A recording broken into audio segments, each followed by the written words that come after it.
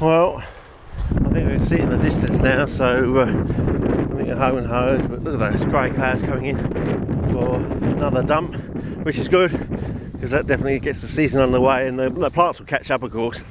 If they're a bit behind, they speed up, and the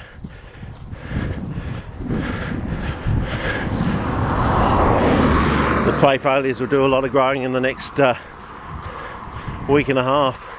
Until my friend gets here, they should be roughly where they are, when they normally are, on around about the third week of May. So yeah, definitely the car hasn't been burnt out or anything. Oh, I hadn't thought that someone might try and siphon the fuel off. Well, it is post GFC, isn't it?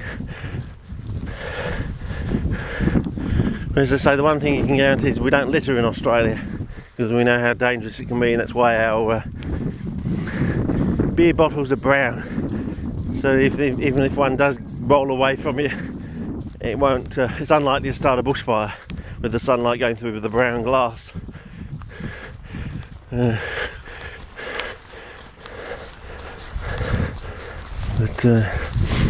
yeah, I can smell they're starting to start all the fires now.